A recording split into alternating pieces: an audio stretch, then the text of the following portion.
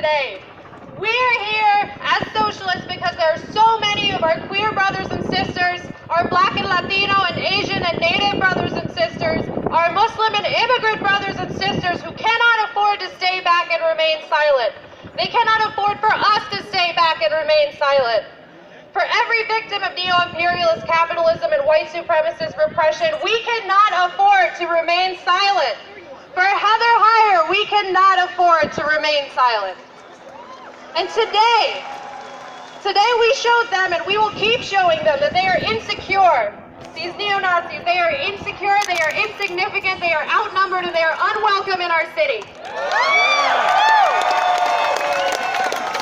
We showed them today, we showed them in Boston and in Charlottesville, and we will keep showing them Malcolm X's words, that it's freedom for everybody or it's freedom for nobody.